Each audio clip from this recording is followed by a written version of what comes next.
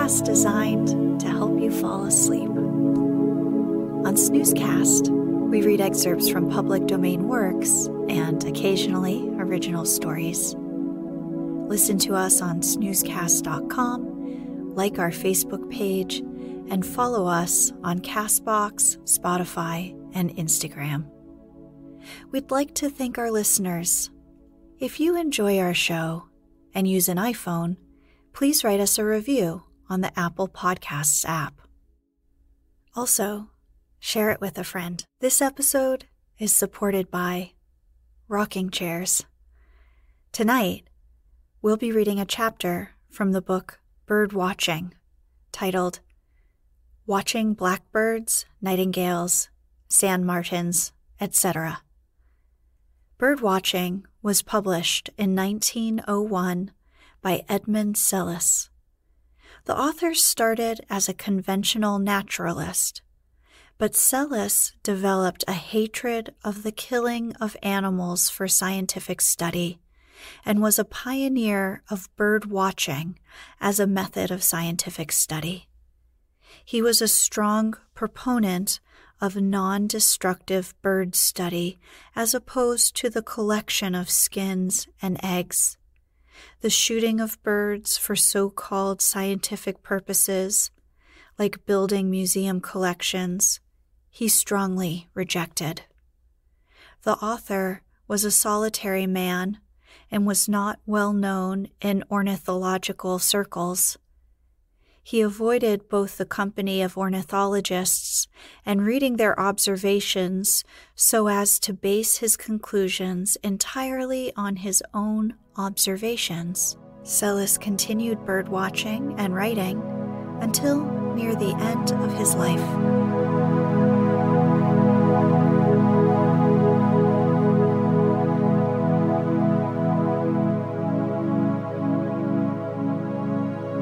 Let's get cozy. Close your eyes.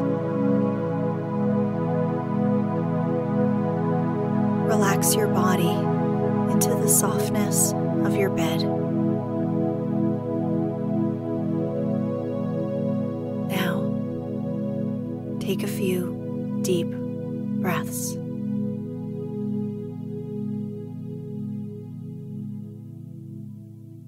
Watching blackbirds, nightingales, sand martins, etc.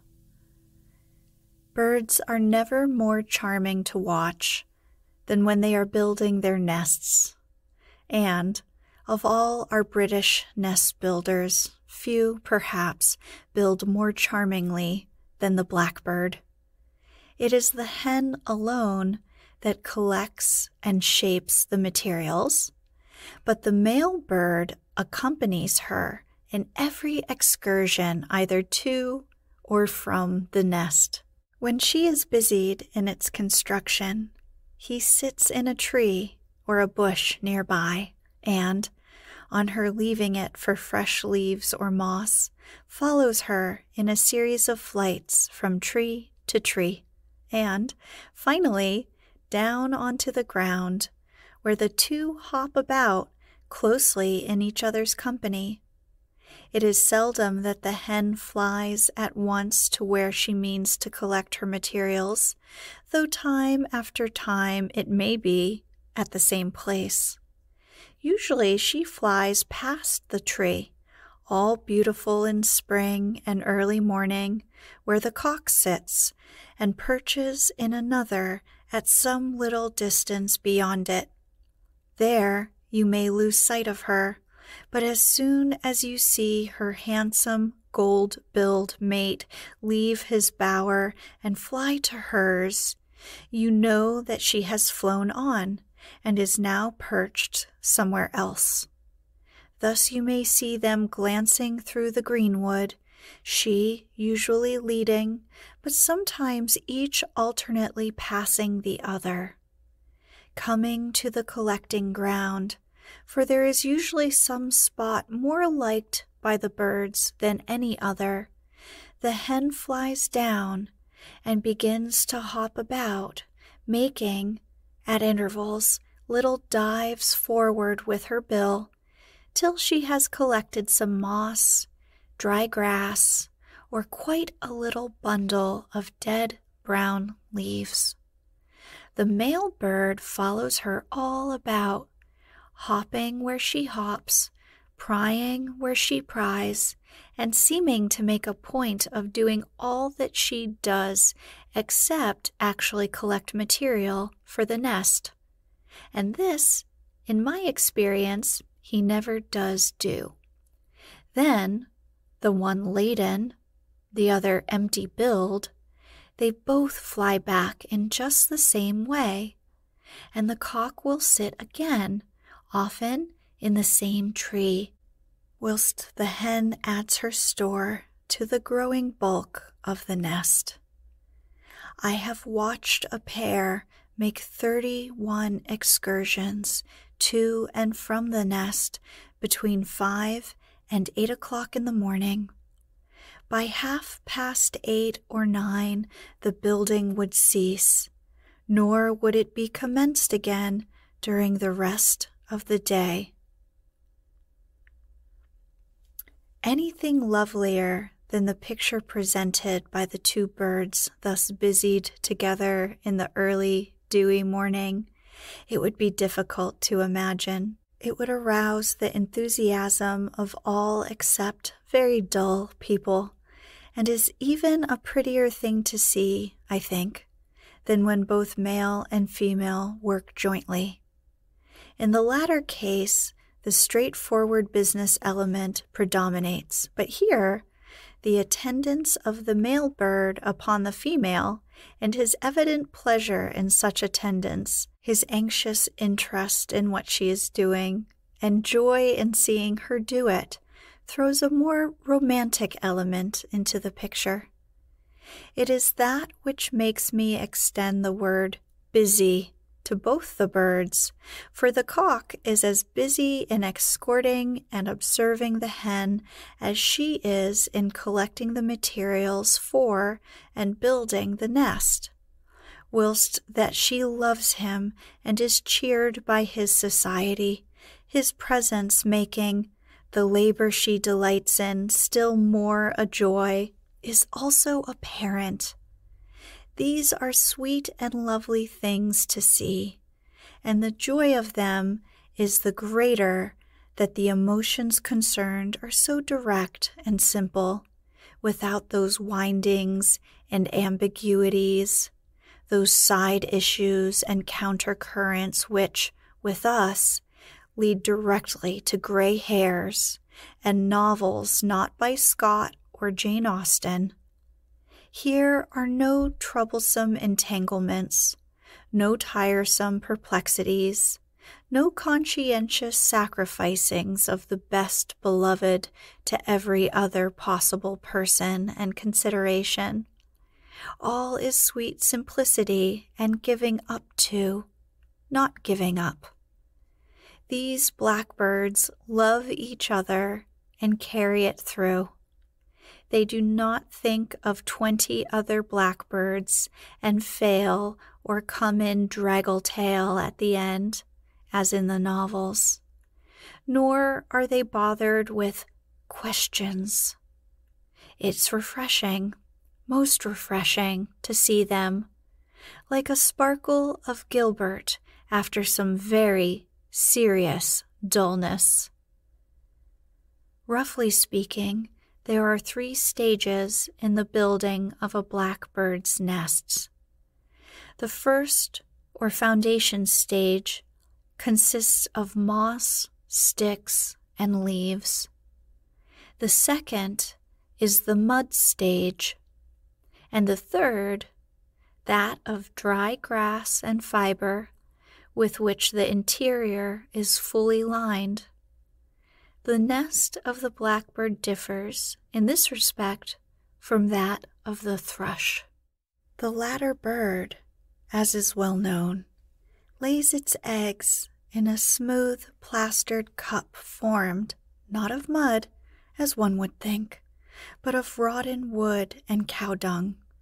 The blackbird, after having collected all the moss and leaves that it deems necessary and made therewith the mass and bulk of the nest, resorts to some little ditch or sluggish stream and trowels up from its margin mud indeed, but not mud alone, for there is amidst it, generally, if not always, a certain proportion of the fibrous roots or rootlets of mud-loving aquatic plants.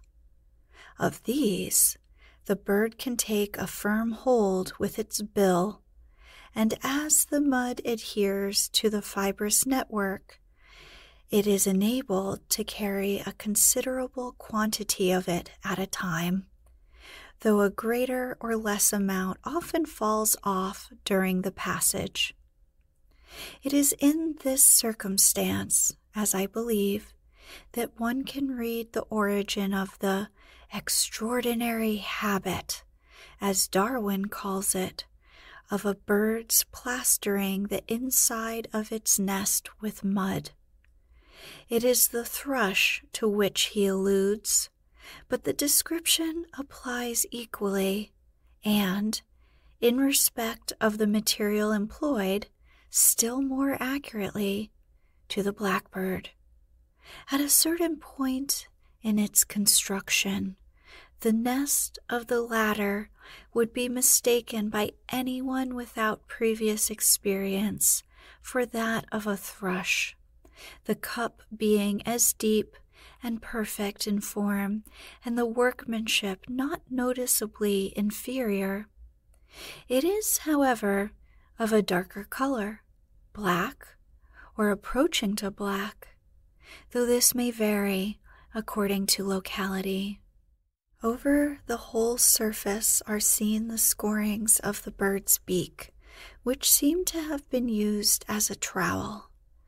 But now, if the nest had been examined a day or two before, its interior, and especially the bottom of it, would have been found to be composed of a dank, moist mass of vegetation, largely consisting of small water plants, both the green part and the roots, to the many fibers of which latter a quantity of mud was adhering. Here, then, we read the whole story. Fibrous material was needed on general principles by the female blackbird, and she found it in the spreading network of rootlets belonging to water-loving plants that grew in little rills and ditches near about her bosky breaks. But to this mud clung, and, in consequence, there came to be a good deal of the latter in the cup of the nest. Something must be done with it. She began to daub and press it, and as she became, gradually, more and more a plasterer, mud seemed more and more the proper sort of material to use, till, at last, she sought it for itself alone, utilizing the fibers which bound it together, and which had, at first, been what alone she sought as a means of conveying it.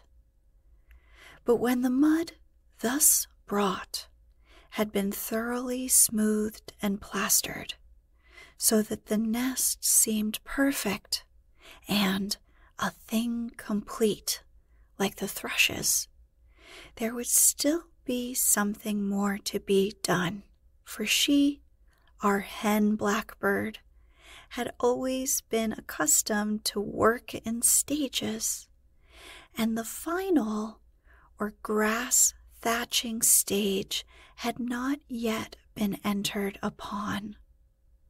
Therefore, she would cover up and entirely conceal all her fine plaster work, so that no one, seeing the finished nest, would imagine that it existed in any part of it. But will she always do this?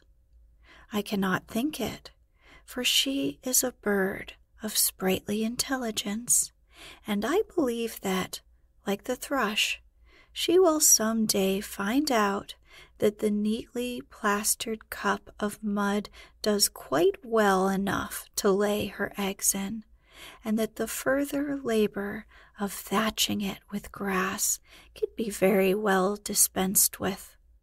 Any saving of time or of labor must be of advantage to a species in the struggle for existence, and those birds who thatch their nests more thinly would be enabled to lay their eggs sooner and thus rear more offspring.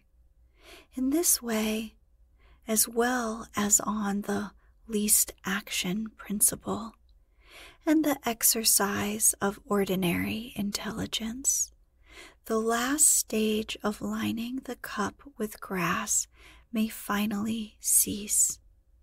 It has ceased with the thrush, but with the thrush there has been a still further process of change, for it no longer plasters its nest with mud, but with decaying wood and with cow dung, assuming the ancestors of the bird to have once used mud and lined the interior, as does the blackbird. There does not seem to me to be any great difficulty in explaining this change. The blackbirds that I watched building their nest always, when the proper period arrived, flew to a certain part of a little muddy dike. It is in a land of dikes that I reside, some little way from the plantation in which the nest was situated, and there, lying flat behind tufts and tussocks of reeds and grass, I watched them take their mud as I have described, the female, that is to say, but a husband much interested in seeing a baby carried would deserve half the credit of carrying it. Now, much nearer, probably, than this specially resorted to dike was some decayed tree or tree trunk, whilst over the fields which it intersected and which adjoined the plantation, cows or oxen sometimes grazed. Here, again, a change in the working material might prove of advantage, and when once a bird had become a plasterer, intelligence, and also haste, might lead it to use whatever came first to hand. Bees will carry oatmeal instead of pollen if the former be put in their way, and birds may be credited with equal adaptability. After watching blackbirds building and examining the nest in its various stages of construction, I think it much more likely that the thrush has passed through and then discarded a final stage of thatching the nest than that it has stopped short at the stage of plastering and not yet got to the one of thatching or lining. Numberless birds, including other members of this family, line their nests with grass or other soft materials, whereas plastering is a comparatively rare habit. It is legitimate to assume that that which is common has preceded that which is rare. I would here point out that whilst in works of ornithology, reference is always made to the strange habit which the thrush has of daubing its nest, nothing, as a rule, is said in regard to the similar habit of the blackbird, or, if anything is, we are told merely that mud is used to bind the materials together. The facts, however, are as I state, and did the blackbird not line its nest with grass after it had so carefully plastered it with mud brought from the waterside, it would be as noted in this respect as is the thrush, its near relative. I have never heard the male blackbird sing whilst thus attending the female as she built her nest, not even when he waited for her in a tree during the actual time of its fashioning, though here was a fine poetical opportunity for him. Song, it seemed, had ended when once his bride had been won and his rivals vanquished by it. It was the same, to a considerable extent, with a pair of nightingales that I watched under similar circumstances. I did, indeed, sometimes hear the song when the bird singing was invisible, and therefore I cannot say that it was not this particular one, which, for other reasons, I am inclined to think that it was. But during far the greater part of the time, and always when I could see him, he was as silent as his mate.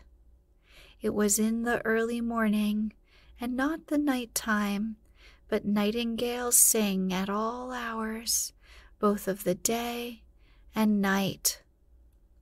The early morning is, indeed, a favorite time with them, and it is then, in the beginning of spring, when nests have yet to be built, and before the birds are properly married, that one can best observe how powerful a vehicle of hatred and rivalry their melodious strains are. I have closely watched two rival males for nearly an hour.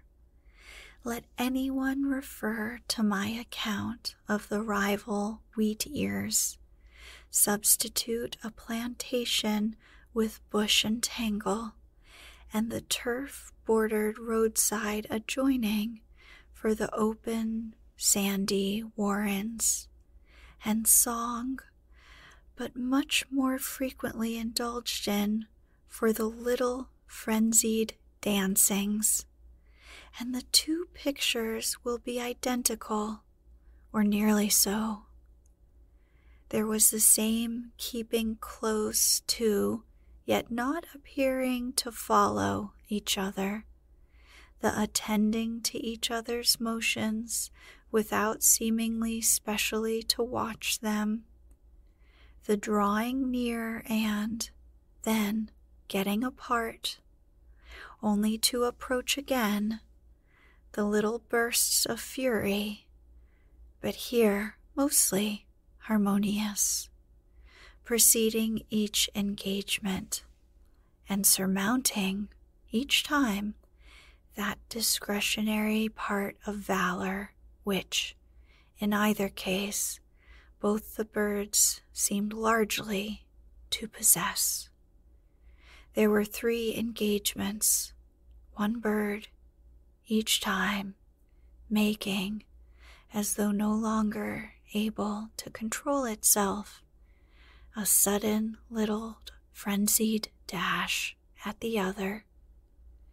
In no case, however, was the conflict very severe, and the attacked bird soon flew away, with which result the attacker seemed well satisfied, It looked more like a little furious play than a real fight, and so, no doubt, it would, were moth or cobweb to have a tussle with peas blossom or mustard seed. Oberon and Titania, indeed, squared, so that all their elves, for fear, crept into acorn cups and hid them there. But here the audience were themselves fairies, so that it was all in proportion. Besides, the war was but of words, and in these we see how the prettiness of being fairies prevails, even over the relationship in which the two stood to each other. So it was with these warriors. They were rivals, and stuffed full of dislike, nay, hatred, but also they were birds and nightingales. The wheat ears, however, sang as well as danced. Jealousy, however, did not seem to blind them to the merit of each other's performance, though often one, upon hearing the sweet, hostile strains, would burst forth instantly itself. And here there was no certain mark of appreciation, yet sometimes, perhaps quite as often, it would put its head on one side and listen with exactly the appearance of a musical connoisseur, weighing, testing, and appraising each note as it issued from the rival bill. A curious, half-surprised expression would steal, or seem to steal, for fancy may play her part in such matters, over the listening bird, and the idea appeared to be, how exquisite would be those strains were they not sung by so-and-so, and yet I must admit that they are exquisite. Sometimes, however, there would be no special response on the part of the other bird, either by voice or attitude, whilst the other was singing. During these musical combats, I often saw a third and silent bird hopping with demure, modest look, by virtue of which it seemed rather to creep than to hop, just within or just on the outside of this or that